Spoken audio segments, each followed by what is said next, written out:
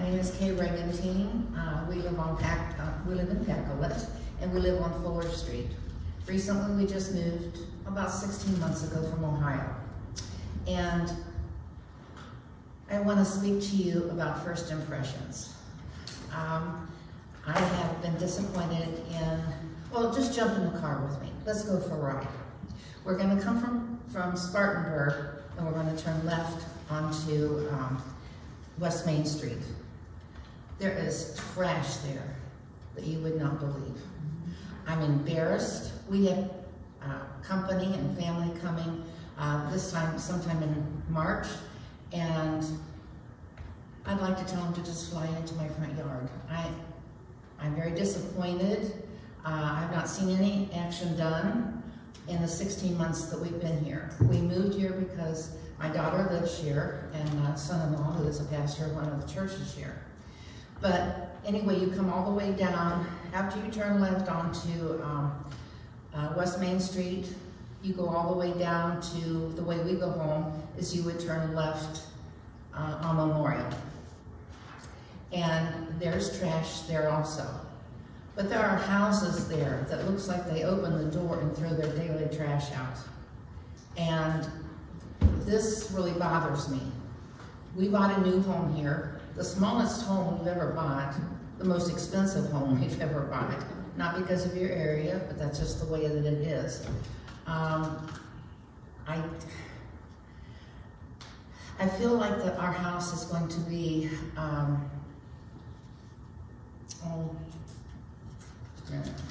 depreciated, and because of the area. Anyway, you come down 150th and you turn right onto Fuller, and you turn into our driveway, and what you see between the two houses there, the house behind us has a trampoline that is broken, and it's pushing against the fence, knocking the fence down. Not our fence, we didn't put it up, but it's what we see. That's what we see from our backyard. There's a barking dog there that barks 24/7. I'm not here about the dog, other than to say, I feel sorry for the dog. I don't know if it's being taken care of. Actually, there's 2 dogs there. But the trash in the backyard, I am concerned about. And I really do feel that our home would be depreciated if we were to try to sell it right now, because first impressions stick. And when you pull into West Main Street, or onto West Main Street, and you see all that trash, it's not just a soda can here and there and a piece of paper. I mean, it actually looks like somebody just dumped their bag of trash there without the bag. And so today I came up the next exit, where it has the nice Pacolet sign. Is that Highway 9. Yes. Highway 9. Yes, okay. It didn't seem to be that bad. There was a little bit here and there, but nothing that bad. So I would like to, I like the people here. I have no problems with that. I love our church, the people there.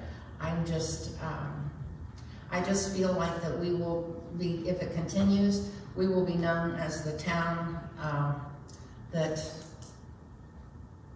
you know, does not take care of their things. That's just a trashy part of the town. A little pun here on the other side of the tracks. So that's what I'm here about, and I think that's all I have to say. I'll leave you with first impressions, because that's what I started with, and that's how I feel people will look at us when they pull in, seeing our community. We want our community to look nice. I do. And I don't know, is there somebody that does this? Is there somebody not doing their job? It's worse than it was 16 months ago. So, I don't know if you're allowed to answer my questions. Well, we'll look into it, and we'll get back, we'll get you an answer back to you. Okay. Well, I would like it taken care of. We've always lived in a nice city, right. Big cities. We lived in Akron and Cleveland and Tampa and Baltimore, and we've never experienced this kind of thing in our neighborhood. So Okay. I'm just disappointed. I Thank you understand. for hearing me. Thank you. Thank you. Bozard?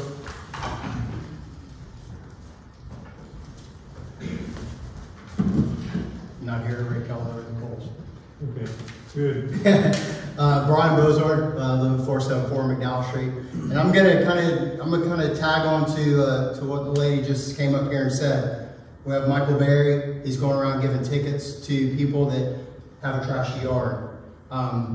We, as a town, we don't have any place for people to go and take trash that don't have the means of doing it. So I'm making a suggestion to the town. Maybe we can have a couple dumpsters over here at the old cloth room on the first Saturday of every month. Open it up to the town or in the surrounding areas. Hey, if you want to come bring rubber, metal, wood, stuff that's in your yard that you want to get rid of, an old trampoline, here's a place to do it. We're going to do it on the first weekend of every month. They can't cost that much to get 3 dumpsters to have a company come and take them to a landfill. The only problem is we'd have to have somebody there to monitor what they put in. I agree. The trash along West Main Street, and I'll hit on it. It's not in the town, so we really don't have the means to go and send people out there to pick it up. I think Mr. Thomas Williams has had a group go out and do pickup. I appreciate that. I think it looked a little bit better from what I heard. Somebody said it looked like some trash had been picked up. That's enough on the trash. The dumpsters, I think, would be a great idea. The next thing, a town street between 176 is called Deerwood. Deerwood runs into Hillbrook. Hillbrook runs into to Pine Street, where the fire station is. The speed limit on that road is 35 miles an hour. You go to 150, Highway 150, it is not a town road. The speed limit is 25. I would think that Deerwood and Hillbrook would be more of a residential street. I'm asking the town to look into putting that street as 25 miles an hour. I also have a problem with, if you're on 176 coming from Spartanburg, there's signs for Pacolet Business District, Pacolet Fire Department, Pacolet Police Department. I think those signs need to be removed because that road is being used as a thoroughfare for big trucks, Dollar General, gas trucks, and other trucks that are making deliveries to IGA, to Dollar General. It's a residential street. I think that we need to, as a town, we need to slow that stuff down, not sit in front of the fire station. As I pull out in the fire truck, I gotta look both ways 3 times just to make sure there's not a big truck coming. Those are 2 things. Last thing, it goes to, I looked at the board, we're having a planning commission meeting to discuss changing the zoning of a few properties. I would make a suggestion that before the zoning commission makes any changes to any of the variances and any of how the buildings are being used, I think the town needs to do, as Mr. Patrick Kay has stated, we need to do a master plan. So before we go changing how businesses are being used, I think the master plan needs to be done so that we're not making changes before the master plan is done and saying, hey, we don't think that you should be putting a car lot here and a car lot here because this is a residential area. I think the master plan would come in and say, this is a residential area. I think that we need to keep it residential. Let's put the businesses over here. Let's put the car dealerships over here. That's basically it. I have 30 seconds left. What? I mean, I'm not here. I would like to make one comment. The HVAC system that was installed here at the town, it was put on bid.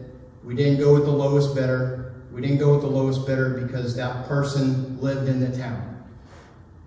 Unfortunately, the person that we gave the job to does not live in town. They live in Central Pacolet. So all that money that we gave to that company to be here in the town, they don't even pay town taxes. None of that revenue is going to go back to the town. in their taxes for that business, because their business is not even in the town. So that's all I have. If y'all would just send any replies or responses back to my comments. Okay. Okay. Thank you. Thank you. Yeah.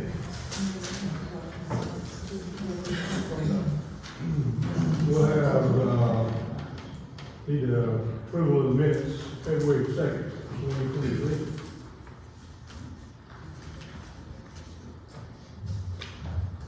Make a motion to approve.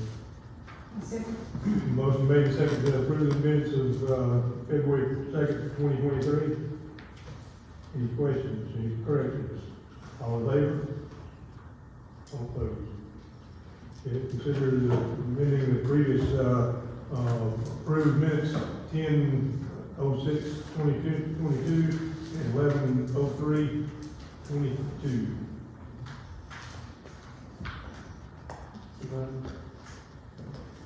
The minutes need to be amended to reflect the 10/6/22 minutes need to reflect that the quote from CWG was $79,806. And the minutes for the 11/3 meeting need to reflect that CWG Heating and Air was $79,806, as well as Charlie has not responded when emailed to confirm the price is still the same. That was not put in the minutes as well. Why are we amending it? The numbers aren't right? Yes, what was said is what the meeting should reflect. The meeting minutes should reflect what was actually said. And what was actually said was $79,806. So it says the bids are, and in our packet they were accurate, right? Whether the administrator misspoke or whatever, it just says the bids are. Whether the administrator misspoke. He may have misspoke when he was reporting them, but they were accurate. Misspoke I understand that. How many times would you consider misspoke? Once, twice, 5 times? I don't know if it's on that. What would you consider? I would consider once misspoke. Regardless, what was said in the minutes, in the meeting, is what's in the minutes.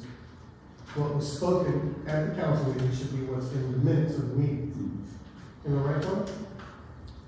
No, I disagree on that. I mean, we had it in black and white in front of us. You disagree on that because of what? Because we had the correct information in front of us. So you don't simply understand that the fact is what's said is what should be in the meeting minutes, as opposed to what's information that you're only privy to. That's not what's in the minutes, because the public doesn't get to see what you have. What's important is the meeting minutes are what the public gets to see. And what's said is what the public can see later if they're not present. Does that make sense? I can see where you're going with that. I think him stating a number that's right in front of us. That number was in front of you. What he's trying to say is, Patrick said that one thing is on our limited difference. Okay, that's good. I mean, in the minutes it should go to that. Whatever. What's the amount that you'd like to change to? This is the 79,800. So the current minutes or the proposed? October. Yeah, the October 6th and the November 3rd. So October 6th is under number 11? Yeah. Okay. So October 6th, actually, we had amended that previously. And we had talked about making some amendments to the October 6th council meetings, minutes. And then if I'm not mistaken, November or December, we actually approved those minutes without them actually being given to us with the changes made, the corrections being made to it. So we were asked to make approval to a set of minutes that we did not have in front of us with the corrections that were made. They were not in the packet, and we did not actually have those with us. So you want the figures to match? Yeah, the figures need to be matched what was spoken at the council meeting. And if you'd like, I don't mind showing you exactly what was said. No, I know it was said. Multiple times. And then, if you'll notice, at one point in time, I actually specifically asked, does this include the police department? And yes, in fact, it includes the police department. Which would be the difference in the 79,806 as opposed to the 80, whatever, I think we had 85, 8.9. So the figures just didn't simply match because they either weren't added up right or they were perceived to be. Did you know the answer to that when you asked the question, or were you genuinely not sure? I asked the question because what was told to me was this is the quote. This is the figure and this You is the number. accepted that answer knowing it was wrong, or you didn't? I didn't accept a single thing. What I accepted was what was told to me. This is the meeting minutes. This is what was said to the public. This is what the public is going to understand what we're going to use our money. Was that by design that you didn't correct it? I'm sorry? Was it by design that you didn't correct it? What would I need to correct? What? 3 months straight, the same numbers were given. So you knew they were wrong and you didn't bring it up? How would I know it was wrong? What No, was that's said? what I'm asking. I'm What was just asking said? if you knew that What was or said just is what was there. That's what we all agreed on. I'm asking if you were asking a hypothetical, like a question to get him to say the wrong thing when you knew the answer. I don't know. I'm asking you. Why would I do such a thing? I have no idea. That's a very heinous. Okay, Communication. okay, It's a strong word. Yeah. okay, you're making a motion to correct those. We need a second. I'll second. Motion made and second, okay. Do we have any more discussion? I mean, we know that these be changed to the.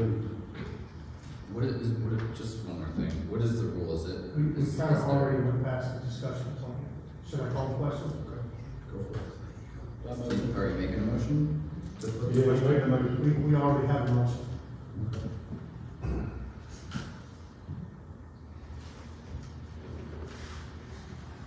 Okay. Any other discussion? All in favor? All opposed? You vote? I'm sitting here trying to take this in. Because my thing, this is, no, I didn't vote. I didn't. Let me have a show of hands of who did vote, because it's, In favor. Me, Teresa, and Daniel and Ned voted for it. Josephine and April neglected to vote. Thomas voted against it. It might be prudent to do a roll call next time. Okay. Executive session regarding negotiation of personnel. I motion to enter executive session. I second. Motion made and second, all in favor? Back in a few minutes.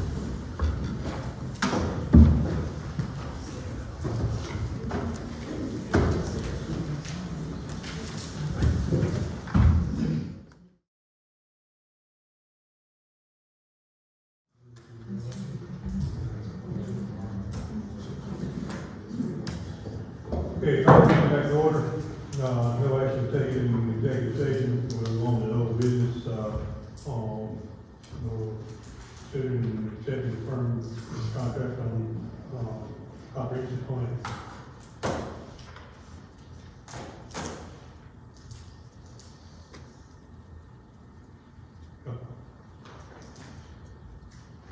I make a motion to approve ACOGs for the comprehensive plan.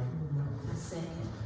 Motion made and second to accept, ACOG as the contractor to do the comprehensive plan. Any discussion? All in favor? Okay. Consider accepting firm contract on the master plan, town master plan. I make a motion to approve benchmark to the master plan. Second. Motion made and seconded, accept benchmark as the master plan, for the master plan. Any discussion? All in favor? All opposed?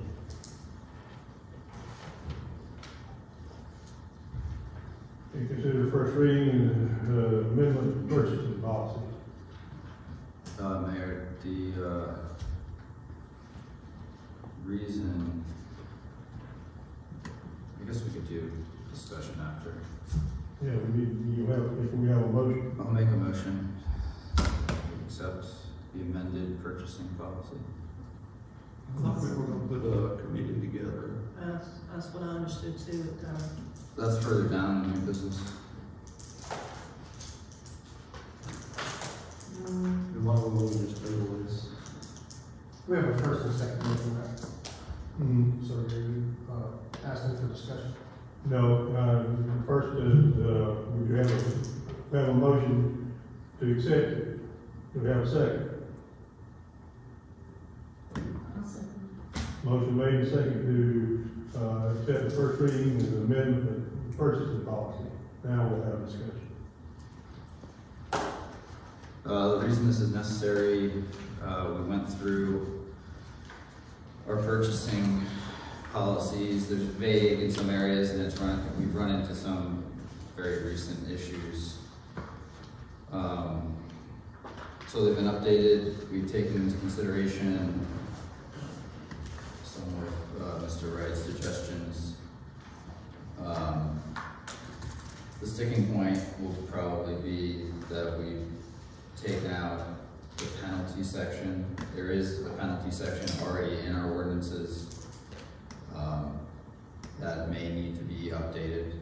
Who is we on this ordinance? You said we, who was we? Oh, sorry. It's been. It's him and Patrick.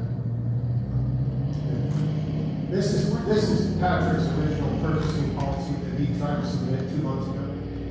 And the email that I sent Patrick with the certain corrections, Thomas made those corrections to this policy and then submitted it for the council to approve. So essentially, our purchasing agent has re-offered his view on what governs his purchasing ability. Is it his or where did he get that? Do you know where you got it? Yes, this actually came from the Municipal Association of South Carolina's website and some back files that has recently been removed from their website. It's no longer able to be found. This is in fact used in only one town that I can, or county, I'm sorry. It's in Sumter County, this is used. The entire county of Sumter uses this as a procurement policy, not an ordinance. This is a policy. Not to be used as an ordinance by law or anything of that sort. It's simply a policy that's adopted by the procurement department of the county. This should not be used as a municipal ordinance, period. This is a policy, and it actually says policy. And on our thing it says purchasing policy. So if we're going to do a first reading on amending the purchasing policy, I'm all for that, except we don't already have a purchasing policy. We have laws. Well, I think that's semantics. I mean, it's also. What do you mean semantics? We in fact use ordinances, not policies here. Okay.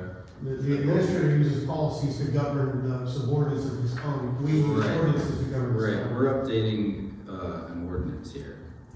It's not what it says. It actually says that we're amendment to the purchasing policy. Right. That's what it says on the agenda. Right. So we're updating an ordinance now? That may be, yes, we are. So That may be would you like to semantically. amend the agenda? What's that? Would you like to amend the agenda? No, I don't think it's necessary. We can't do that. We're gonna have to take this motion and start with it. Can I speak? Yes. I call the question. Motion. Second, all in favor of the vote on this? You're putting the question. Call the question means that discussion stops. And we vote if we want to, accept his call for the question. We're gonna vote for it. We gotta vote for that. Call for the question. All in favor? All opposed? Tie. So, Fails.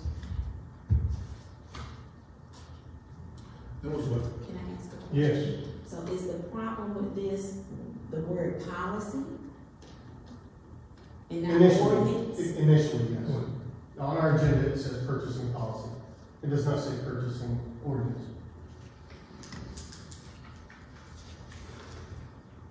I'm just trying to understand what just happened. You voted in favor of this? I called the question, No. meaning all discussion ceases when we stop and we move to the next item. It was a No, tie. The call to question is that then you. So you gotta vote on the call the question though. When you need to call the question and everybody, then we stop and then vote. It's gotta be voted on, Right, correct? I got a second on call the question, and then we voted to call the question, and then it was a tie vote. Once you call the question, then you're calling the question on whether you want to go ahead and approve this or not. Right. That's what call the question is. Discussion stops. Yes, when you say call a question, that means discussion stops and you vote on this ordinance. Well, so I vote, we voted on his call to question. It's a sub, it's a secondary motion. He said, when he called, you know, we gotta vote on if we want to accept his call to vote. Correct? Yeah, we're gonna have to check. It's a secondary motion. I don't think when you call a question, it's not a vote on it. You can call a question and go ahead and vote. I'm okay, like, so if you want to argue this, that's fine, let's do this later. I don't think it's appropriate for you to argue with us on how we're gonna run our meeting. Okay? Okay. So let me explain to you this way. If we're going to approve this actual purchasing policy actually doesn't even indicate that the town administrator is the purchasing agent. Shall I continue, or is that enough? That's, you can continue. Sure. You can add that, sure. I think we've already called the question. We can stop and move on. Okay, all right, it's a tie, then go ahead with your motion,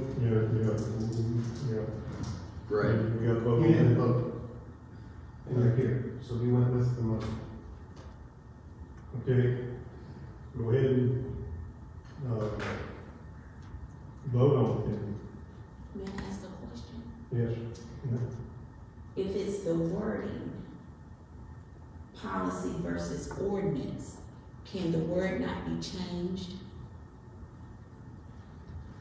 to state ordinance? Or the agenda has to be amended? We're not voting on the minutes, it just says this in the minutes. It's policy, ordinance, it's essentially going to be the same thing. It's not But essentially it's, going but to the be. wording has to read what it needs to read. I mean, Right, The agenda- right, this right here is not the The actual policy agenda or to the public ordinance. that was put out to the public states what we're going to be talking about. Right now, the public is assuming that we're talking about a purchasing policy.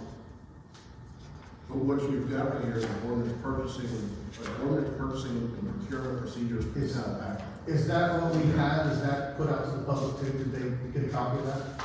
Or did they just privy to the agenda? They just go to the agenda. Okay, so, Dan?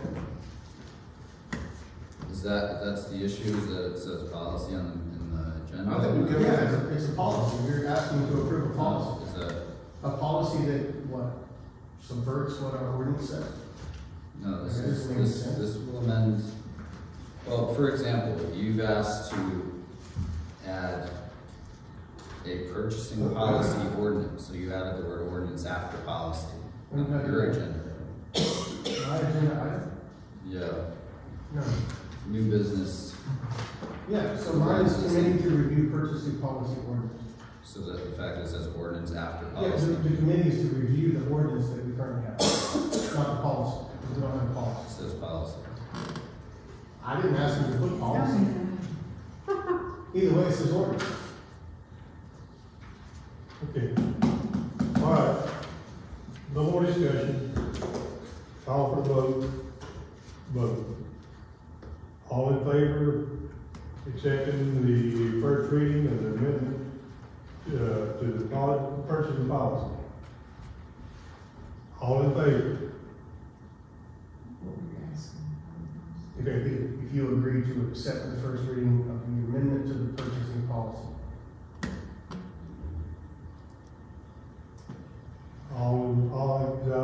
All opposed? Choose not to vote at this time. Is that reason? Yes, because I would like it to be clearly stated so there's no future problems. If we're going to be addressing the purchasing ordinance, I would like it to say the purchasing ordinance so that it's clearly stated in the minutes. Okay. All right, so it fails 3-2. Does it, if you guys not? I don't. Does it? I don't vote unless it's die. She abstains, it's in favor, right? You're actually supposed to vote. Not necessarily, I don't have to vote.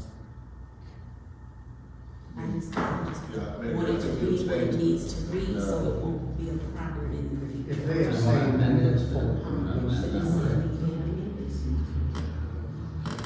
So Thomas and Josephine voted for the motion, and are you abstaining from voting? As well as the mayor abstaining from voting, so the first reading of the amendment to the purchasing policy has passed. Being abstention goes with the motion. The motion was to approve the first reading of the purchasing policy.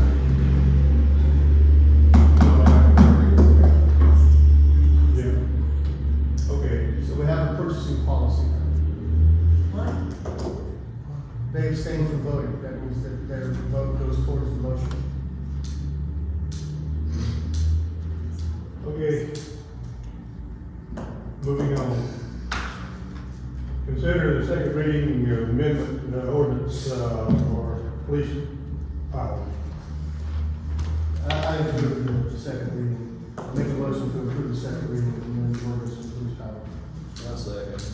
Motion made and seconded to approve the amendment to the amendment ordinance for police power. Any discussion on that? All in favor?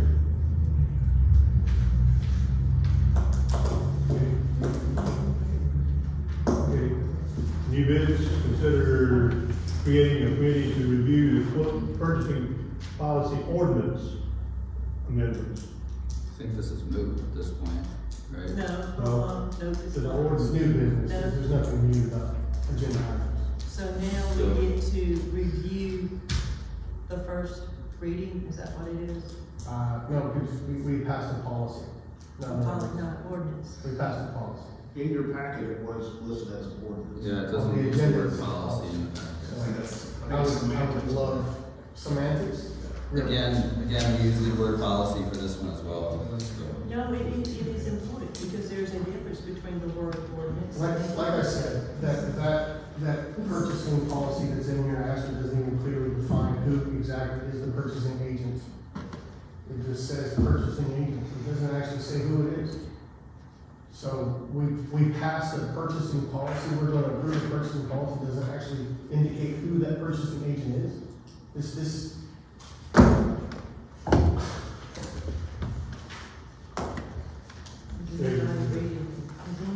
The thing is, consider creating a committee to review purchasing policy ordinance amendments. Anybody want to speak to that, or we want to? Can we amend? I think we should just have a committee to review ordinances, period. I agree with that. Make a motion to amend to committee to review ordinances in general. We don't have to do that. I mean, if we're going to make a subcommittee of the council to review ordinances. The problem is creating that committee. Unless we're going to have a meeting and review ordinances every time we have a meeting in depth. How do we even create this committee? Vote on Who's gonna be on the committee? Well, yeah, how big is the committee? it. Three people, and you can't, you know, you don't have to be available. I mean, you know, you can't, say I'm not available or whatever, you know. We need to make rules first on how to be nominated and then how to vote. This is what the purchasing is, and it says that the council may designate the person. So when does the council designate the person? That's the person who is the purchasing agent. That was the absolutely out of line. Yeah. I asked that you don't ever do that You again. don't approach the council. That is not the way this works. No, you don't. You do not. Well, Okay. you made a comment that was not correct. I am a council person. There. Okay, let's call it order here. Call it order. Okay. All right, That's your problem. You just follow procedure. okay. Understand now. We'll move on. Do we want, committee or what?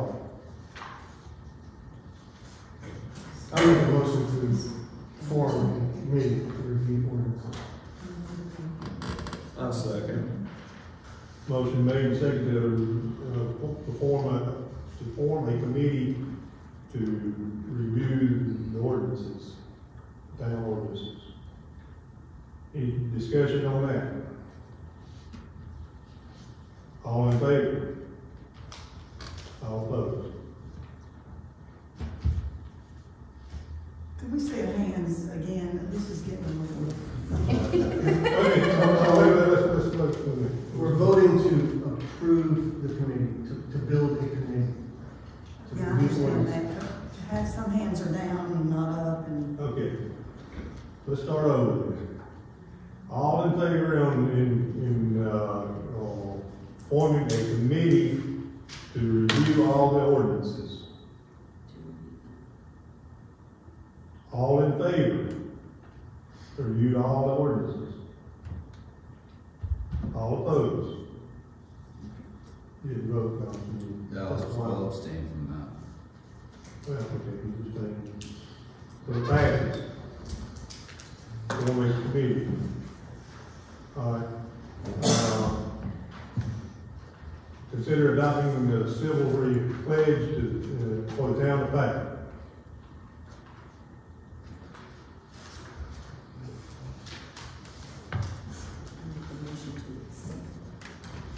To consider adopting the civility pledge for the town. that. I'll second that.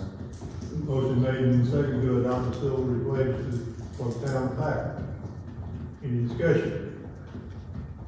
All in favor? All opposed? Consider approving the street light contract with Duke Power for Sunset and Hillbrook. Have any information on that about, Yes, everything's in your packet on there. It's gonna add an additional $14.64 a month, and to make sure they recoup their cost on there, they have set it up as I believe it's a 3-year contract. Of course, we'll continue to it'll just be added to everything on there, but they do ask us that we initially create that 3-year contract, which will be $527.04 payable in monthly payments. all right? I motion to approve street lights, Sunset, Millbrook. Motion made and seconded, any discussion? All in favor? All opposed? You have the HVAC and electrical lead down.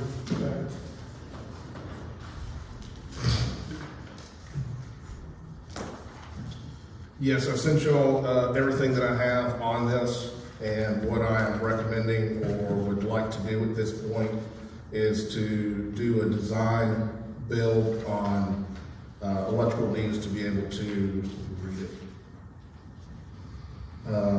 Recommending either that we have an RFQ or RFP for an electrical engineer to provide stamp drawings for licensed electrical contractor to then submit sealed bids, or to do, it's up to either one, it's to do a design build to provide adequate power for the outside HVAC units.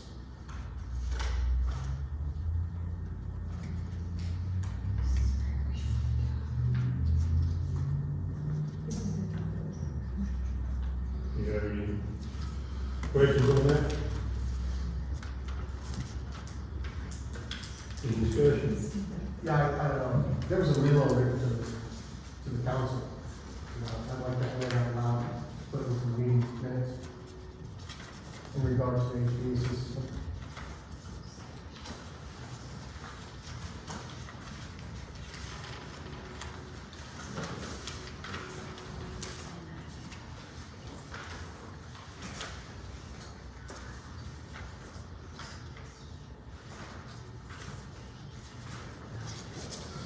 In August of last year, the HVAC units began to fail, and I asked General Air to come and give an evaluation of the units, if they could be repaired and what they recommended. It was noted that the units were approximately 30 years old and that parts for them were not available.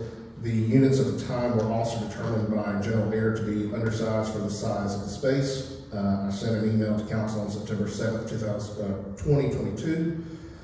Informing everyone of the estimated cost of the replacements, the units, both here and the police department, based on information received from General Air. I included the email that due to the cost, it would need to be completely bid publicly. In the next sentence, I stated that you have the authority in Article 6, Section 2-143 to declare the project an emergency that affect the public welfare, the health or safety of the public or town employees, and that would waive the requirement. I recommended the council to then find 3 separate companies to bid the project and let council select the lowest bid, which would save the time of competitive bidding. My last comment in that email was, what are your thoughts? Mr. Wright responded that he needed an evaluation of the existing units, which I sent him that he agreed that 3 bids was essential, and that at the next council meeting we could review and decide the necessary process to move forward. He also noted that it may be feasible and less costly to install a completely new system that serves the building with less HVAC units. I received another email from Ms. Palmer Green agreeing that this would be considered an emergency situation, and if the rest of the council agrees, she doesn't have a problem moving forward. On September 8th, 2022, I sent an update to council and included a section that stated, in regard to town hall HVAC updates, I had a recommendation from council person to redesign a new system that could use less units and would be more efficient overall. I added that I will have 3 quotes for you to review next Thursday on this new proposed direction. I reached out to 3 companies to receive quotes: General Air, Priority Heating and Air, and CWG. When I spoke with each of them, I stated that the system needed to reduce the number of units when the quotes came in. Priority did not reduce the number of units, so I sent them an email to ask why. They stated that they were unable to get the commercial equipment it would need to reduce the number of units. The packet for the October 6th council was sent out, which included all of these quotes, and I made the recommendation to proceed with CWG, which was the lowest quote, which reduced the number of units as per directed. There was concern on how to pay for work, and I knew that ARPA guidelines had changed, and this was an approved expense. The minutes reflect that Mr. Wright asked that it be tabled. It was added to the November 3rd council meeting agenda, and council approved to proceed with an award to CWG Heating and Air for the price of $85,829. It has been suggested that the minutes were altered. However, these minutes were presented at the December 1st council meeting, and Councilmember Wright motioned to accept the minutes from the October 6, 2002 meeting as written. Councilmember Sexton seconded the motion. The motion was carried unanimously. I have regularly been receiving calls from CDBG stating the price was going to rise in November, so the units were ordered the following day after approval. I did not create a contract for work to be done. CWG was willing to do all work up front and not receive payment until completed. The units arrived on approximately November 14th, and CWG began installation shortly after. The project was completed, as far as I knew, in the last week of November. The heat was on in the building and the thermostat worked, but I hadn't thought to check to see if the outside units were wired up. After speaking to CWG, the electrical portion of the above pricing only included reconnecting the HVAC units to the existing disconnect. Due to the disconnect not being installed or undersized, CWG could not energize the units. The electrical portion and work was not within their scope of work. CWG stated that the units were much larger and therefore required much more power than the previous units. The replacement unit at the police station was the same size as the previous unit, so CWG was able to easily reconnect the electrical there. I then asked the electrician to give me an idea of the cost and what all was involved to energize the units. That's when I discovered that the exterior panel for the HVAC units was only 100 amp service, and the new HVAC units potentially needed at least 200 amp three-phase power for the new 10-ton unit. CWG then requested payment for the purchased, delivered, and installed HVAC units. Therefore, I went ahead and paid CWG 90% of the cost of work after the units were connected to. I went ahead and paid CWG's 90% of the cost for the work, and after the units were connected to the disconnect and operational, the 10% retainage would be released. I reached out to several electricians to try to get a price and understand what all needs to be done for the units to be energized. One electrician stated that the building did not have three-phase power and that it would need to be upgraded. Another electrician also stated that the service to the building would need to be increased along with a new panel in the basement. The panel in the basement is very old with two 150 amp inline fuses next to a 200 amp panel. One price came in at approximately $45,000, which would trigger formal contract procedures. This is what I sent you an email on February 7th, updating you on the situation.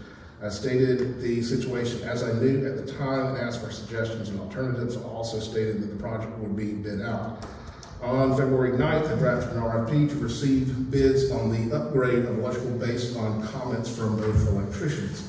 The following week, on the 15th, I spoke with our representative with RCI, who stated that we would need a licensed electrician to proceed with the electrical needs, as this would not be covered under CWG's mechanical license. He also stated that if we were bringing in new service to the building and altering or replacing the existing panel, the code requires additional work and effort to bring the existing electrical within the building to current standards. He suggested having a separate service just for the HVAC units instead of replacing the existing electrical in Town Hall. He stated that all of this would still need to be designed by an engineer. I sent an updated email to the council at this date, February 15th, and withdrew the RFP. I also reached out to Lockhart Power to get feedback from them. February 16th, Lockhart came by and stated that Town Hall does have three-phase power going into the building. However, I have been unable to find the panel inside with a three-phase service. At this point, there are two recommendations based on conversations with Michael Berry, who would be responsible for issuing the permit to proceed. Option A, RFP for an electrical engineer to provide stamped drawings for licensed electrical contractors to then submit sealed bids. Or option B, RFP for design build to provide adequate power for the outside HVAC units. In the interest of time, I would recommend option B, as many larger electrical contractor firms have an in-house electrical engineer that will provide drawings prior to beginning the work. We can discuss further at the council meeting on March 2nd. Oh.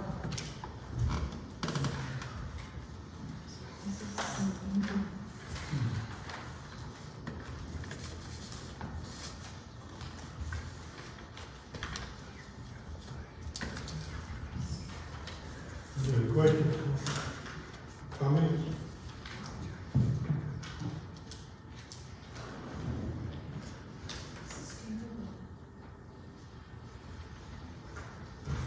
You're asking to approve an engineer to... I'm asking that there were two options on there, was to do like an RFP for an electrical engineer to provide, have someone provide stamped drawings that an electrical contractor can then bid out, or combine the two together and have an electrical engineer provide for a design build to provide adequate power for the outside HVAC unit. So first off, they would have to design the electrical system needed to be able to do the work.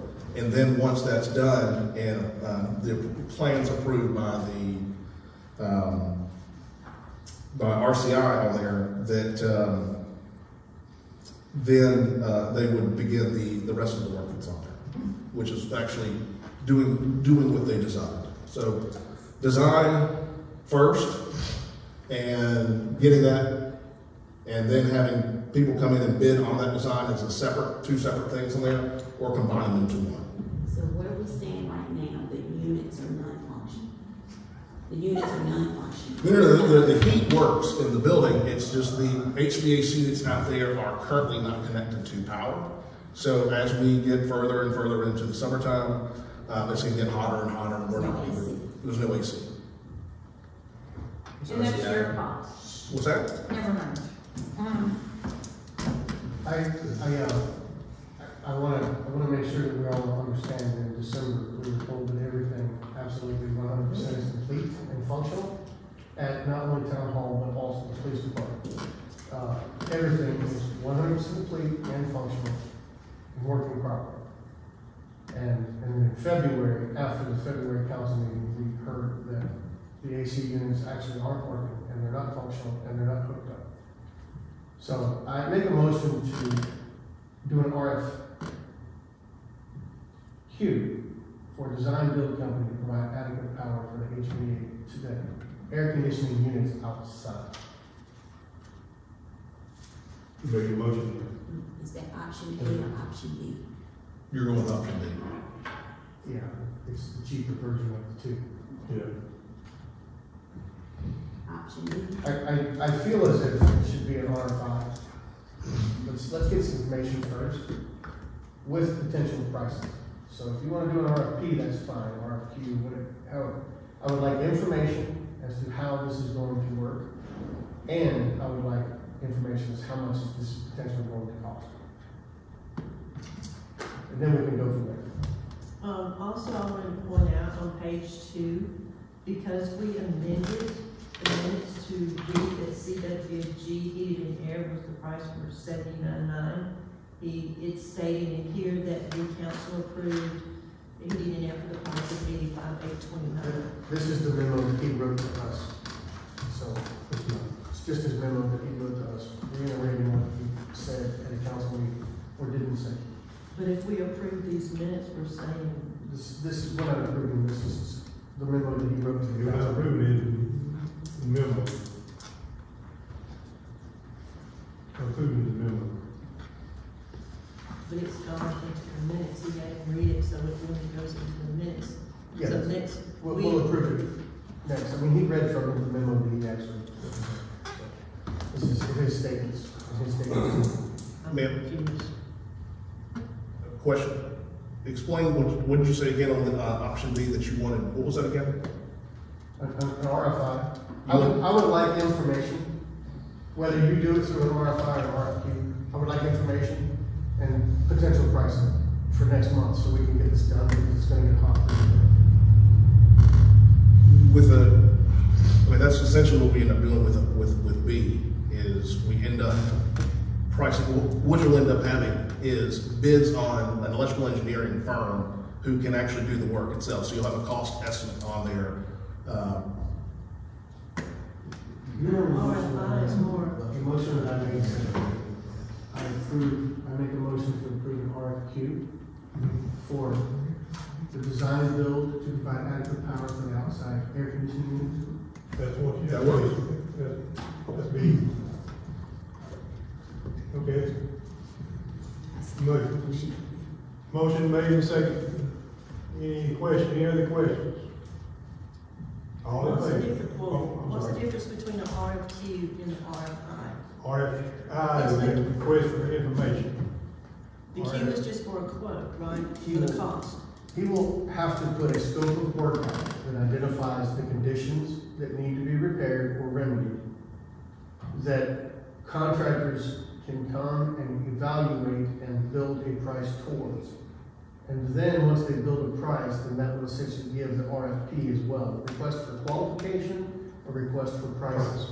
So RFQ can do both. The RFP is just So you're saying RFQ is RFQ for qualification, not for quote? Correct. Oh, okay. Yeah. All right, any other questions? All in favor?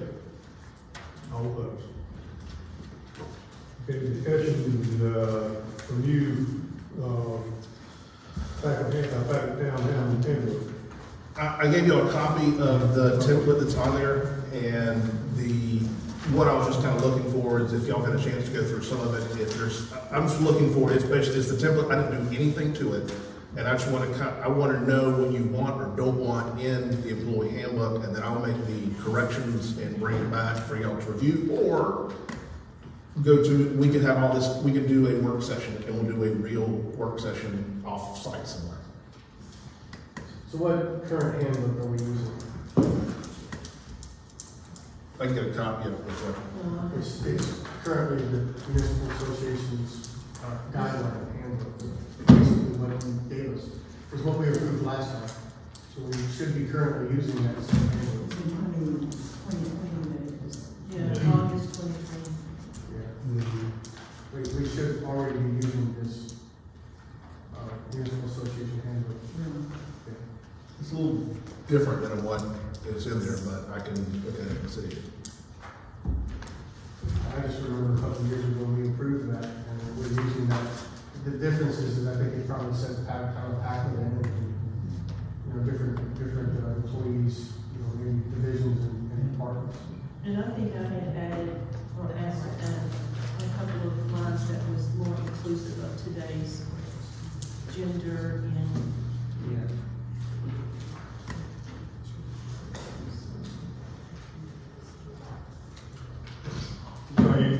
What do you say? You want to just go with what we have? What you said? I mean, if we already have what I looked at, we've established is the same. I tell you what, look at that one, and then if you have any questions on that one, get back with us, and we'll. If you'd like, I mean, I can bring you several samples from other communities that are out there. Well, if we approved in 2020, it should be okay now. I mean, I don't have one. I don't know. I can get you a copy before you leave. But is that the one that we approved in 2020? The one yes. This is the one that approved in 2020. Yeah. Okay. Well, let's look that over and get back with you on that. That's fine. Anybody have any other questions on that? Okay. Comments? Town administrator. Like I've done before, I'm just going to skip and try to hit some highlights in here just to remind you of the NP update. Last time I checked, I think there's only 2 council members that I already contacted them directly and needed to make those updates on there. Workplace harassment training that was requested at one of the last meetings has been completed. The work at 248 Green Street was done and cleared off by the property there, so that was great. Does anybody have any questions? One thing I do want to make sure we point out is there were 2 dates recommended for doing a Keep One Spartanburg Beautiful Pacolet cleanup. And based on what I sent out to council, April 15th was the preferred date on there, which I've already sent out to Keep One Spartanburg Beautiful. If y'all are okay with that, we can go ahead and start promoting that. They're going to mock up some flyers. I mentioned the idea of possibly doing like a grill out. I think the fire department has a big grill. I think heard that. And I don't know if there may be a possibility that the town and the fire department can partner on this, and then maybe have a lunch afterwards for all the volunteers who come out. These are just some ideas. Wanted y'all to consider for that.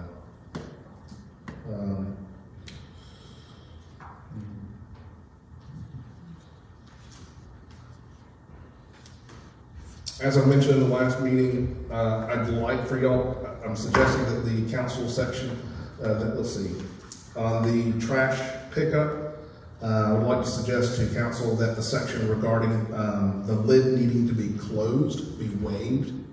I've had a lot of complaints about that. We have a stack of comments and complaints about that, where we've got elderly people who a pizza box is keeping it from being closed, and it's 2 inches closed and it doesn't get picked up.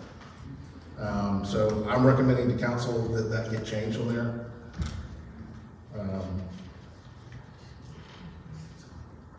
Planning Commission still has a place open, so does Board of Zoning Appeals, and then the upcoming meetings that are on the agenda that are coming up. Oh, last but not least on here, the farmers market. Are y'all interested in having the farmers market come back May through August? Where, I think that was nice up here. Well, what I'm suggesting is instead of putting it up at the amphitheater, that put it right down below in front of the museum. Part of the reason that I had been told was people couldn't see it or know that it was up at the amphitheater. So if it was put right here in front of the museum, everyone would see it as they're coming through the traffic zone. It was down here. Yes. It was down here? Yeah, it was in front of the museum. That's what he said, it's in front of the museum. Yeah, he wanted to move it from there down here. Yeah. So it was always down here? Yeah, why, originally. Okay. The construction. The construction moved it up there? Okay. Is there a consensus from council? One thing I want to do is at least have a committee to kind of look at it and kind of talk over how we do it and how it would be done. One of the recommendations that at least I'd have on there is this, if it's done every single Saturday, typically you don't have as much crowd on there. That if you have it every other Saturday or maybe once a month or something like that, that you end up having a more sense of urgency to come out. But if I can create some type of committee to be able to review that and look that over and make a recommendation to council on moving forward with that. Anybody have any problem with that? That's a good idea. I like the farmers market. Is there any questions on the report that I gave? No, I don't have anybody. Okay.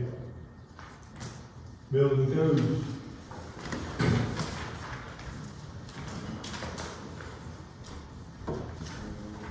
Good evening, Council.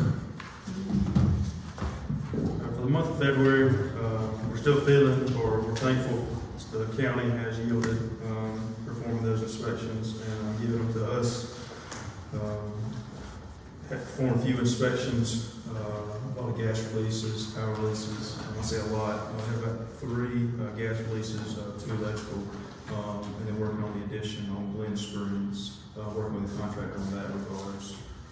On the code enforcement, sent out a few violations there. Had a conversation with the town attorney this past week. I was telling Joseph and Patrick, wings kind of got clipped in regards to the the due process requirements that Mr. Frost believes, and he's correct in regards, but trying to track down these folks. So one of the occupants or the homeowners that we found on one of the properties, difficulty locating that individual. So Mr. Frost would encourage to exhaust any additional efforts to try to find that individual, whether that's reaching out to the county to issue a summons to try to locate them, whether that's looking through obituaries, whether that's trying to find next of kin through probate court, tracking down through the DMV, FOIA requests, etc. So he issued guidance to do a lot of not extra work, but a lot of work in order to find these individuals to serve this summons before just following with our ordinances that says 15 days and you receive a fine. So there's a lot of work needed to track down all this information. Another occupant that we found, we just picked and choose, so to speak, randomly off the chart in regard to condemnations. One of the gentlemen's listed address of ownership in Moore, South Carolina. We pulled up that tax record for that location, a different owner on that property. We then cross-referenced that address with another address. That owner is different. Then tracked down the deed of transfer. That was different. So for one occupant, we had 4 to 5 different addresses for the same registered owner in the Spartanburg County tax record. So it could be quite tedious in trying to find the folks and serving them this piece of paper that says you need to conform, you need to clean up your property. Mr. Frost doesn't believe that just posting the property in a conspicuous location as the property maintenance code allows, but he believes in due process, and I agree with that. Just some more effort needed and many more days before we can say we've exhausted the 15-day turnaround and appeal time or the 30-day appeal time. Just a lot more work is going to be needed in finding these occupants and the due process.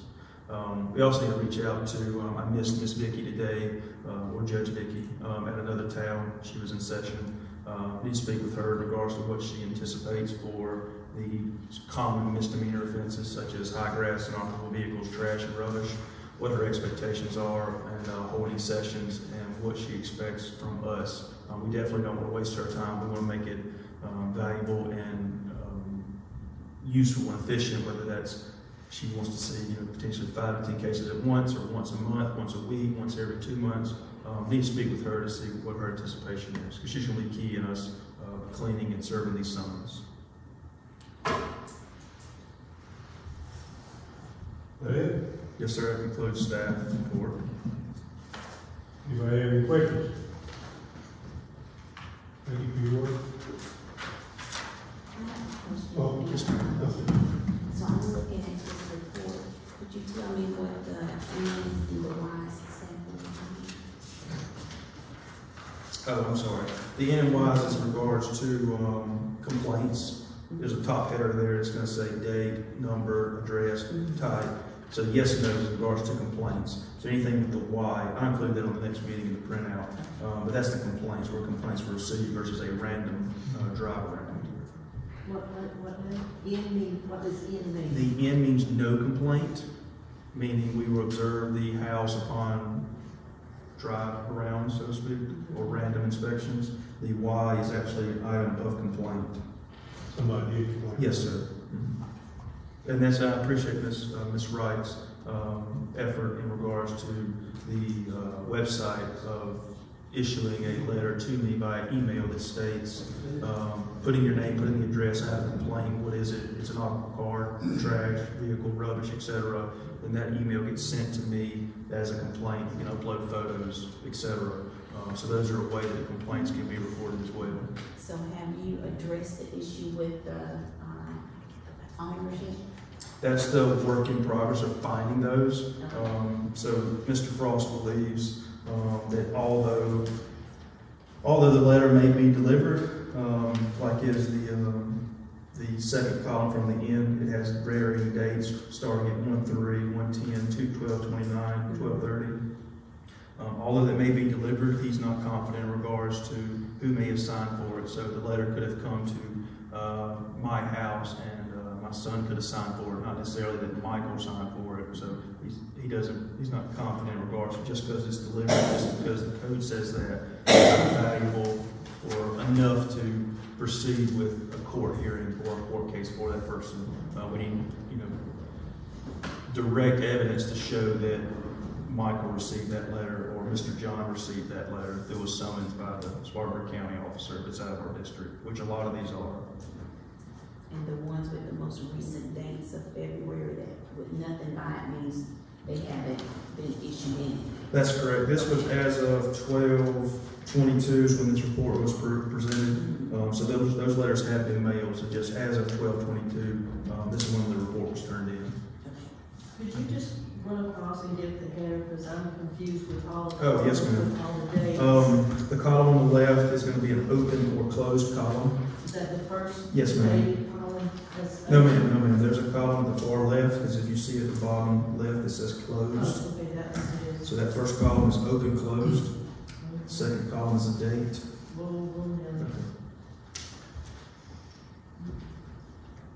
Okay, so it's open, closed, and then the date that it was opened or closed? Yes, ma'am. Or observed. Observed. Okay. The next is just an identifier to give it a unique. An ID. Yes, ma'am. Okay. The address.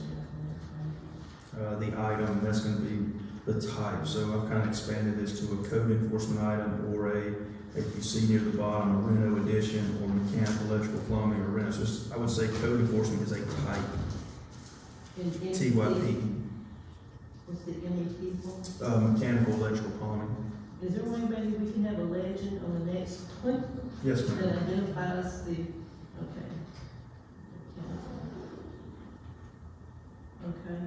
The next column, the Y and the N is yes or no as regards to complaints. Okay. The next column over was the date of the letter, or the date of the observation.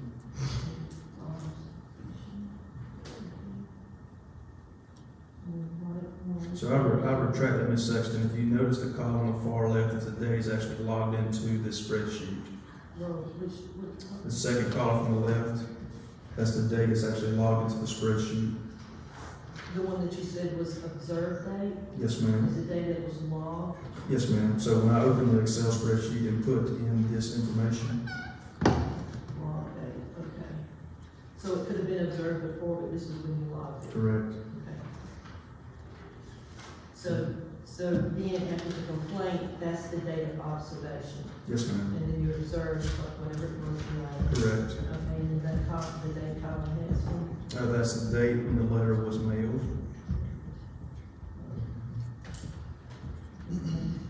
The next column is going to be the date on the letter.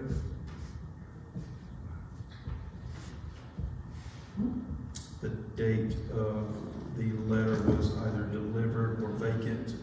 That information is pulled from the USPS when you track the certified letter. Oh, the date of the letter when it was? So for example, in the letter, I'm going to mail it at the post office on Monday, for example, but I'm going to give the applicant 3 or 4 days for the mail to get through. Because so on the letter, it states you have within 15 days of the date of this letter. So I think it's unfair if I mail the letter on Monday, they are going to miss 3 or 4 days. So I front date the letter. Okay. And then the next column? The last date column there is the date it was, let's say, delivered or any information provided by the USPS service.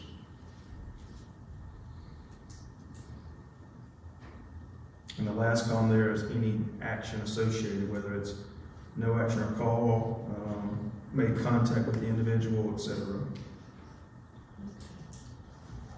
And you're given 15 days. Yes, ma'am, that is in our ordinance. That's also in the International Property Maintenance Code. But we've been counseled to extend that, and before we make any additional actions or ramifications, to verify that this letter was delivered to, for example, let's say 160 of Fuller Street. Although it does say it was signed and delivered. This is the third row from the top. And I haven't received any phone calls, action from this property. We need to go and verify once again that this property and this property owner received due process.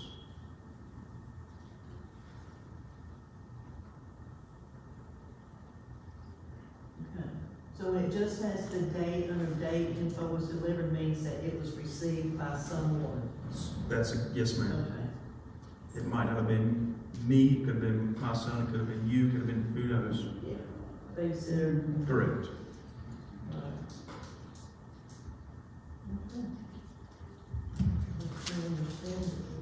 I'll include the legend on next month, and I'll include the headings. Okay. Thank you, Chris.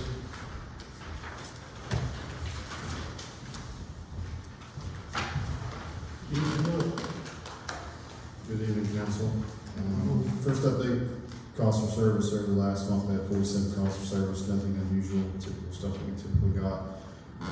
We're running right along with our typical stats, and that the breakdown of the type of call we have is exactly where I expected them to be. No anomalies. I had several complaints on Brewster Street about some juveniles kind of just some mischief. Several video clips have come into me, and it's been some night shifts trying to track those people down. I found some parties that, of course, claimed that they were not responsible, had a serious conversation with them, and miraculously, those issues have stopped. So maybe I've found the right people at this point, but there were quite a few complaints about it. Recertified as a driving instructor last couple of weeks ago, and Officer Hensley over the corner, dressed like a mortician, is our new police officer. This is our second week having him on board. So if you haven't met him already, please get through and talk to him. And on staffing, our efforts that we have made to make us a more attractive employer have been paying off. We're having Class 1 officers that are applying now. I have interviewed 2 this week, both of which are hireable candidates that are both going through the hiring process as we speak. One will be testing in the morning, one will be testing on Monday. So fantastic and awesome. And they both specifically said that the changes that we made to what we're going to do for police officers is why they have decided to go ahead and apply now and why they had not applied before. So that's wonderful information to have. We also have 2 previous reserve officers that have worked with the town before that have come back that are wanting to get certified. Plus, I've got some great leads for some new reserve officer candidates that we're going to be working with and moving forward and trying to fill those ranks. We're starting to get the decommissioned vehicles up to Columbia. All of those have been stripped off police equipment. They're prepped to go. It's just a matter of time of the 2 of us taking the vehicle up and driving the vehicle back. So those are going to start disappearing very soon. I got training from State Administrative Logistics Office on the federal government surplus property program that will result in meaty acquisitions for the town. I mean acquisitions, big dollar amount generators and hopefully some barricades and some things that we really need. We're willing to go pick those up for military bases. We're probably going to be able to get those very soon and absolutely free other than the effort and the time to go pick those up. So that'll start moving now. I'm currently in the process of grant writing for 23 federal and state public safety grant writing season. I'm trying to focus on grants for body armor. These programs specifically want you to have fitted body armor fitted to each individual person, so that person has to be measured like a tailor. Otherwise, it doesn't qualify for it. And we have a little bit of liability if we aren't having fitted armor for each one of our officers going forward. So we're staffing the police department, so we need to have fitted armor. I'm looking at a potential network for the police department to handle our camera systems in the cars require external storage, potential evidence handling solutions and software, and a single vendor solution for body camera and vehicle cameras that will put all of that data in the cloud as opposed to actually having to physically touch it, bring it in the building and put it on a hard drive and store it ourselves. That is a very valuable resource and would also be much safer for the officers in general and for liability for the town. So those are projects I have going right now. Any kind of questions I can answer from you? Questions, comments? Good job. Thank you, Chief. Good job.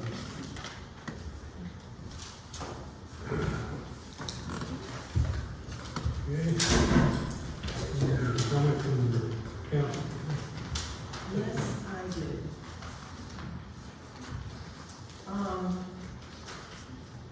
There was incidents this week with emails that go back and forth between council members and between our council meetings.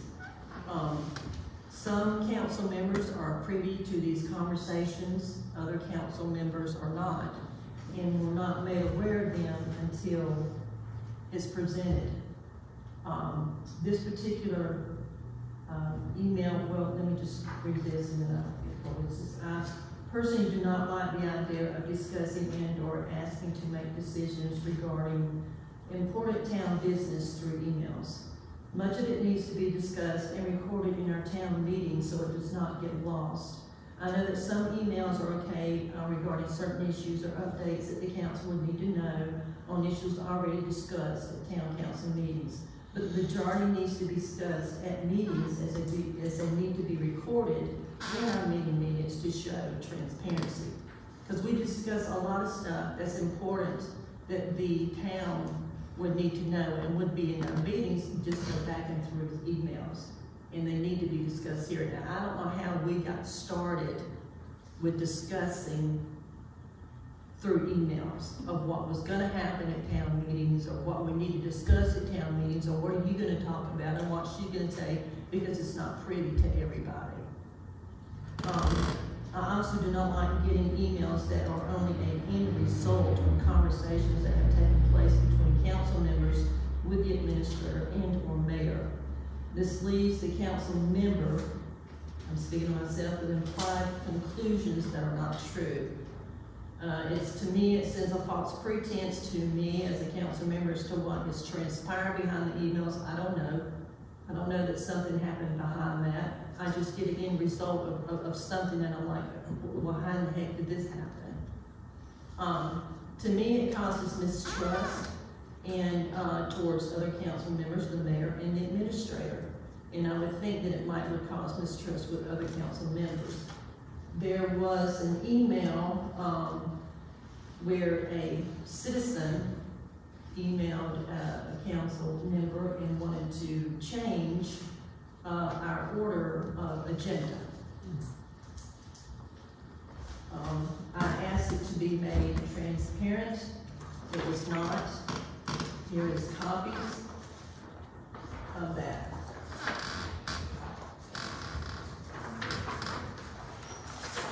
We do not and should not take suggestions from a citizen as to how we might need to change or structure our agenda.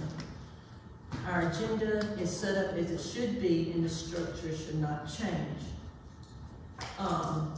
With this, me assuming that if we see the agenda as it is, and then all of a sudden it changes to something else, because the citizen asked. Okay. So of course, this upset me because our agenda, as far as Robert's rules is concerned, after we set it up, is to be permanent. It is to not change. Mr. Administrator, in one of these emails where I had sent him, because and y'all saw that, because I couldn't believe he changed the agenda because the citizen asked him to. And he said it doesn't matter to him how the agenda is laid out, and it shouldn't matter to him, it shouldn't matter to us. As far as Robert's rules, it says that it should be after we have set it up. To create your agenda, you should first start by building an order of business, which obviously has been built, has it been for as long as I've been a council member. It has been structured the way it is structured. This should be permanent outline of the flow of your meetings, and the agenda for each meeting can be created once this is in place. So once we have our outline as how we want to structure our business, it is to remain permanent. It is not for a citizen to call in and suggest that we move a line item from one to the other. And it is important that we do have a structure in our agenda. And in this email, you will see where the citizen asked a council member that he think it was fine, that it was okay. Administrator says, well, I need to, in order for me to change it, has to be a 2/3 vote. I was not called. A 2/3 vote is 4 people. He reached out to 2. I don't know who those 2 people were, who said that they didn't mind the agenda being changed. As before, 2/3 of 7 is 4. I wasn't included. So it was changed. So then after he is corrected by the council member, what he's telling the citizen of what he needs to get in order for him to be able to change this agenda, he's corrected, which that should have stopped there. But this citizen was also included further, as you see in the email, regarding town business. It's not his business, this was town's business, so you can read that and read what I wrote back. So it is important how our agenda is structured. It is important that it stays as it is, and we do not accept suggestions and change our agenda from a citizen, because all it does is sets a precedent for someone else to be able to call, oh, well, I got it changed. All you got to do is call down there and ask them so-and-so, they can change that. This is town council. Yes, we're here for our citizens, but our citizens do not run our meetings. Thank you.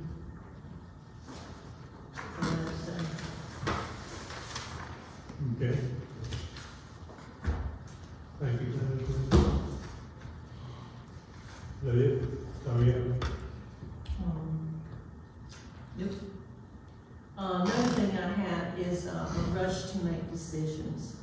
I have also felt on some items and issues that the administrator and some council members, for instance, have decided to, on issues that I felt required more thought and discussion than we had given it. And they wanted to say, you know, in 2 weeks I need to know this, or next month we need to get this done, or next month or whatever. We have never worked in that fashion. We have never rushed into making a decision. You know, we all work, we all can't. We don't have days off that other people have off. You know, it might be 2 or 3 days before I can really look at something and maybe put some thought into it, because I work all day long. I come home, I have other things that I have to tend to. So it's not things that can be rushed and looked at. And I have felt on a lot of items that we have been looking at, I have felt rushed to make a decision, because it's like, well, if I don't do this, you know, they're going to go up. And, you know, it's like, well, if they do, they do. Because look where we are now in making some rush decisions. That's my thought on that. And just to put that out there, you know, it doesn't matter if it takes us time to do it, because in taking our time, we get it done right. Not rushing into it and just raising our hand and not fully researching it, each and every one of us, not just one person or 2 people.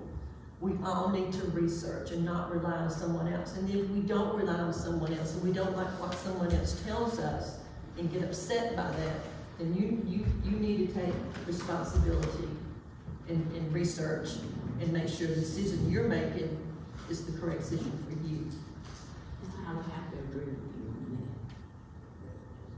on that. We all should be responsible for looking into whatever it is that we're looking into to research the issues and make our own informative decision, not based on what somebody else said, but what we said. And if we don't do it, don't be mad and upset when someone else tries to educate you on that. Okay. And I also agree with you with the back and forth with the emails.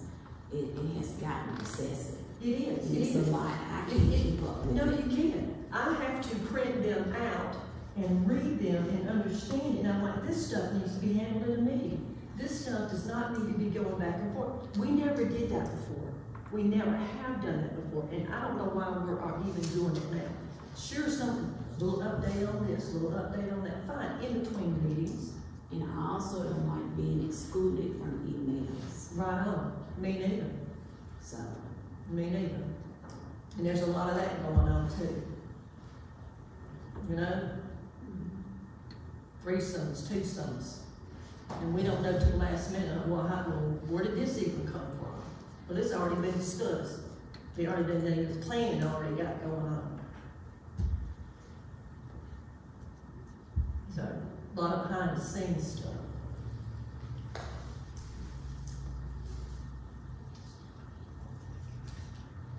That it? Nope. Okay.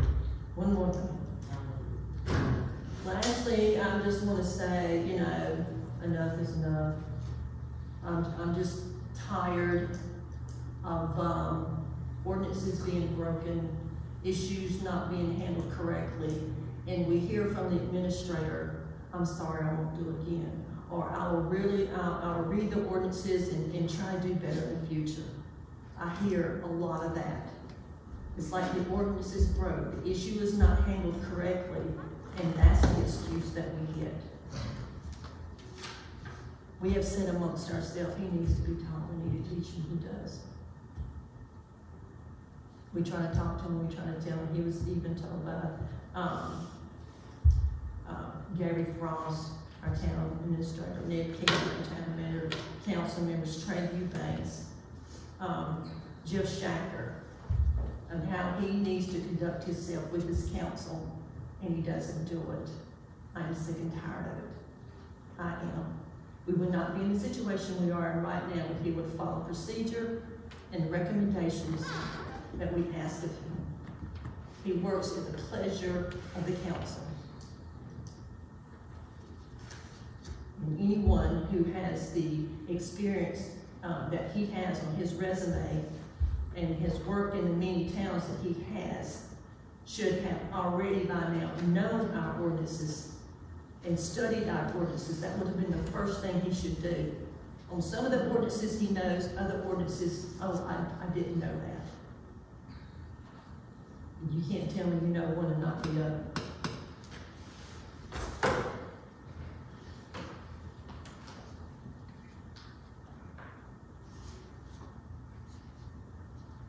I think that's what I'm going to say. Okay. Ms. Josephine, you have anything? I do. I'd like to thank all of you for watching Channel 4 for Black History Month this month. And I thought it was a good series that we did. I hope to see the building and keep going forward. Thank you. It was good. It was really good. Yes. Yeah, I was thinking maybe we could get a link to that video put on the town website so that it can be shared more stuff. I think it was very good and very nice of you to spend your time to do that. I think it's important. And one of the other things that I was thinking about as far as that school is the town is responsible for the upkeep of that building. And it is in dire need of a paint job. So I think that very soon we should find a contractor to paint that building. We talked about it before, and I think there was somebody going to do it.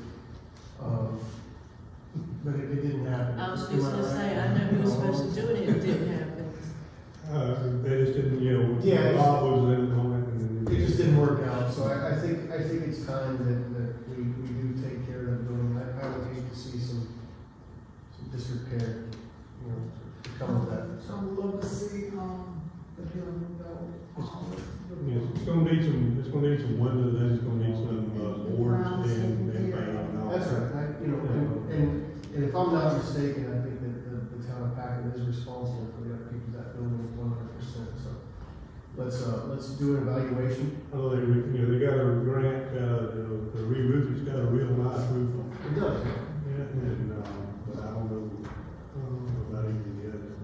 I'd like to see the town make a nice center out of there for young people to learn how to play the piano, because they got a nice piano in there that's original with the school. So I think it should continue. You know, I don't know that I'm not an expert on this, but I don't know of any other school with the same history in this area. So preserving that would be a big priority to me. You know? Even if it's just in a historical museum fashion, if we can find in the future something to do, that would be great. But just preserving it would be necessary. Let's do that. I think we can figure something out on that. TextMyGov. Do you use TextMyGov, Mr. Barrett? Not aware of it. No. Administrator, do we currently pay for TextMyGov? I believe we do, yes. Can you tell me when the contract expires, so maybe we can stop paying for something that we don't actually use? We're responding to stuff that's on there. We could do a lot more with it. We, as in who? I have been responding to some of the stuff that's on there that goes through TextMyGov. You have. I've been making some updates to some of the language, or some of the automatic responses that are in there. Yeah, I've had a few citizens tell me that they consistently put code violations on there, and they've done it repeatedly for the last several months, and those code violations never make it on Mr. Barrett's report. So I don't know if maybe that section of TextMyGov isn't showing up in whatever you're reading. I'm not really sure, but go ahead. Maybe speaking out of turn, and I don't mean to recognize another member or citizen, but I am getting email notifications. I'm not certain where they're coming from on that email, but I am getting notifications. I'm not certain if it's coming from TextMyGov or the content that Ms. writes to it. I'm not certain where it's coming from, but we are getting notifications, so I can look more direct at where the sender is from. Yeah, I'm more concerned about if we're using the service or not? And what are we paying for the service, and is it worth it? If we have a different method that's working better, then maybe we can get rid of that. It is actually quite a nuisance on the website. Pops up and it's really aggravating. So mobile wise, of course. But anyway, so I would like you to figure that out, whether that's something necessary or not. And if we're not going to use it for what it's worth, and it's not going to really work out, and now we have a whole different method anyway that's probably going to work better, why don't we pursue getting rid of it? Well, if my understanding, that would be for code enforcement issues, is that, but there are other ways that we can get information out there, and people can also text 24/7 if they're, say, looking for a particular item or a particular person, that there's automatic responses that has information out there. I can give you a copy of everything that words people put in and what the responses are, so you can have an idea of what's kind of coming through. Okay.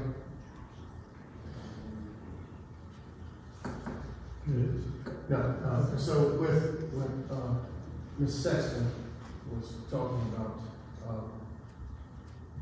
I can agree that there's a lot of emails back and forth, and I think one of the things that everybody needs to understand is what's considered electronic quorums and what's not considered an electronic quorum. So the Municipal Association of South Carolina basically gave a recommendation that says electronic quorum is when the majority of council members engage in communications through emails. So what would constitute that is the administrator emails the entire council, and then Tony, and then the chief, and then Michael Berry, and this person, and who knows who else, 15 people in one email. And then we all did it, and then we replied to that same email. When we all reply, when one of us replies to that thread, then that is what constitutes the quorum. I actually sent him the link and asked him before to notify all council members that this is, in fact, what constitutes that electronic quorum. I would assume that nobody got that link or did not get it. I couldn't tell you. So I think it's necessary we talk about it now. When you are getting an email from the administrator that 9 other people are copied into, you must reply solely to the individual himself. Not to all. Not to all. Not reply all. If reply all, that's what constitutes a quorum. And as well, I'm going to ask you right now, and I hope that the rest of the council members can agree to this. I don't think it's necessary that whatever you send me, our town clerk and our police chief and our attorney and maybe even Jeff Shacker gets a copy of everything that you say to us. I don't think that's necessary. Our town clerk doesn't need to hear that you amended the agenda. Our town clerk doesn't need to hear that I corrected you on what you said to a citizen. She needs to just do her job, and she doesn't really want to hear that. I'm not asking you to talk. I'm talking. This is my time. So what I'm asking is, if the rest of the council can agree to that we limit who all is in our email threads. And well, it should be just among council, because it's council, whenever it is. Yeah, and that's the issue. Or something, not something that needs to be discussed. It's the whole forum of council is what's being demoralized by this whole process. It's disenfranchising the fact that the council is what runs the whole show, and our perceived town manager is attempting to change that. And our town administrator works for this council. He should be doing as we ask, and abiding by the state's laws and the FOIA laws and all these other things.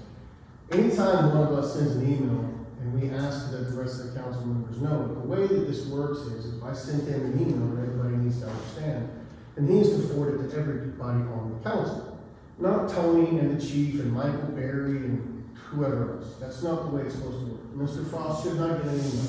Because every time Mr. Frost gets an email, then that's potential billing that he can do. If he has to sit there and read every single email, we pay by the hour. Yes, there's a retainer, but that only covers a certain amount of money. Am I right, Tony? We don't have the contract, so I don't know what it covers. But he is charging $250 a month. Retainer. Which pretty much that's just a retainer. Yeah. So, I would like the emails to stop as well, and I think form and function should be that if I send a request, then I think that request should be sent to everybody as well. So that we all completely understand who's making the request and who's doing what. Communication between me and the administrator, you guys should all know about. Everybody should understand what I'm requesting and what I'm not requesting. And I've attempted to do that. My emails typically always say get consensus from council members. I have religiously said that the entire council is important and necessary.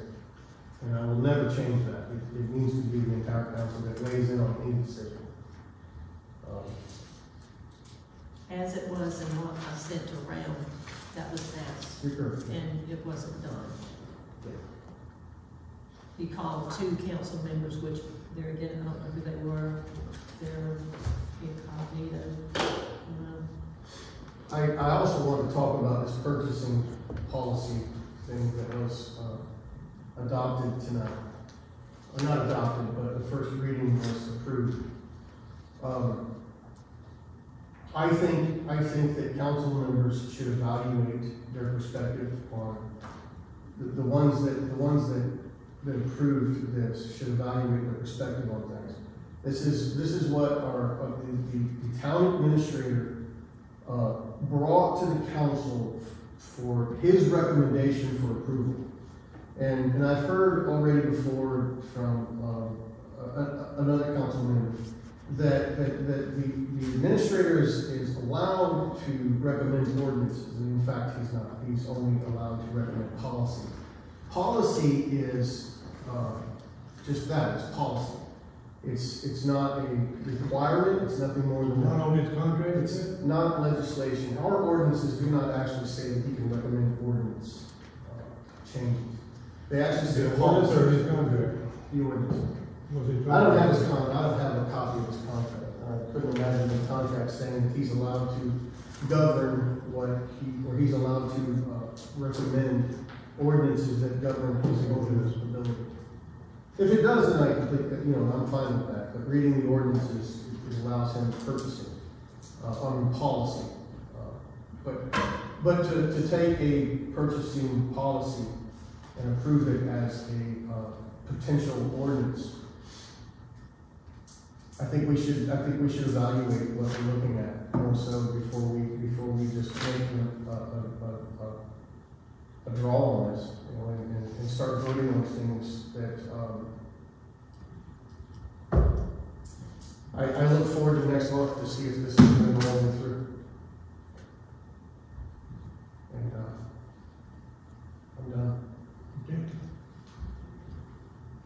Ms. Lee? I'm done.